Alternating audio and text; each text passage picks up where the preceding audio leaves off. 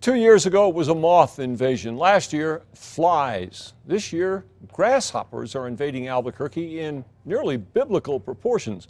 One woman says there were so many, it looked like her sidewalk was moving.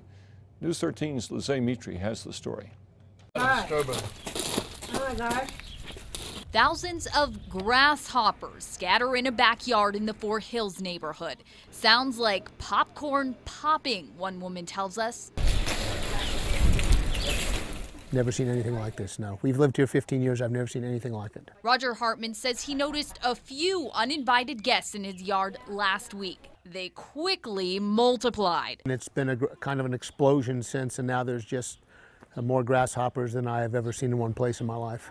They're hiding in the rocks, scaling his walls, and most annoyingly, eating his plants. I have to look at all of those. So Hartman called Bernalillo County Agricultural Agent John Garlish, who says from the west side to the east side, Albuquerque residents have described a grasshopper takeover. It looked like their sidewalks were moving and shaking. He says more of the insects' eggs survived than usual because of the mild winter, and they're hatching earlier because of the early spring.